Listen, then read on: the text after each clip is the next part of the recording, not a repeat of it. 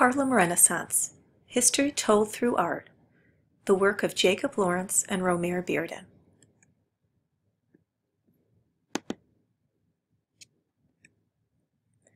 On a walk around the New York City neighborhood of Harlem in the 1920s, you'd see kids playing on the sidewalk, neighbors chatting in front of apartment buildings, and busy people rushing off to work. What you wouldn't see is the hidden world of writers, painters, or jazz singers and musicians. But this art scene was booming. This very important neighborhood was where an explosion of creativity was taking place. Before 1900, about 90% of African Americans lived in the South. But discrimination and lack of jobs drove many of them north in search of a better life. Between 1900 and 1960, about 5 million Black Americans moved north in what is known as the Great Migration. Many of these travelers settled in Harlem. This was a time of social change and a period of innovation in African American art, music, poetry, and literature that came to be known as the Harlem Renaissance. The great writers and poets of the Harlem Renaissance used words to share their experiences and stories of their people, but Jacob Lawrence used paintings to tell his stories. Jacob Lawrence was born in 1917 in Atlantic City, New Jersey. His family moved to Harlem when he was 13. He took art classes from some of the most important artists of the Harlem Renaissance. These artists taught him many things, including how to use art to share and celebrate African Americans. During his career, Lawrence created many series of paintings that are all connected by a common theme. One of his favorites was his neighborhood.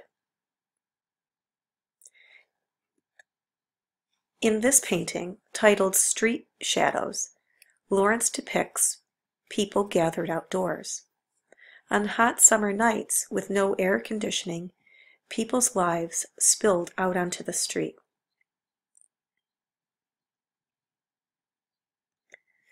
People had to work hard to earn enough money to pay rent. Lawrence created a series of paintings showing people working that included builders, bakers, and architects. The man and the shoemaker, this picture you're looking at now, fills up the picture space. His shoulders practically touch the ceiling, and his arms and fingers are rectangular. By exaggerating the body's scale, Lawrence emphasizes the physical nature of the shoemaker's job.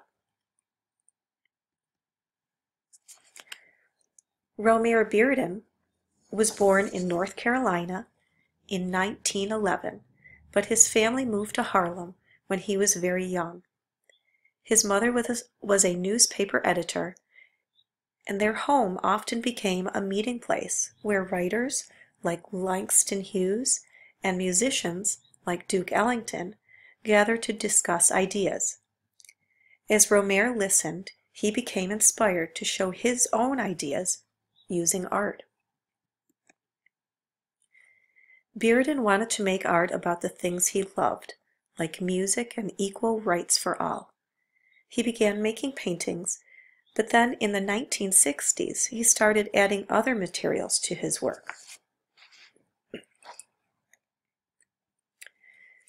These collages, like this image titled The Three Folk Musicians, used photos, newspaper, decorative paper, and other materials. Bearden glued cutout shapes in overlapping layers and often added texture by using paper with printed patterns. He also used photographs, for the nose, hands, and other features. Jazz, which is rooted in African music, inspired Bearden, and like a composer, he developed techniques to create different moods in his art. Collage allowed him to create visual rhythm.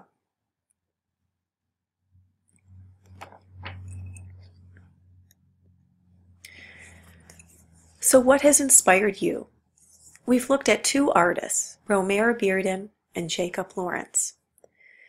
Were you inspired by Jacob Lawrence and how he told stories about everyday life and heroes and social issues? Or was it Romare Bearden and his love of jazz music and city living and his collages to express his ideas? Using the handout provided, brainstorm several ideas for each of the topics listed. Afterwards, share your list with the people at your table. Give each other feedback to help you select a topic to draw.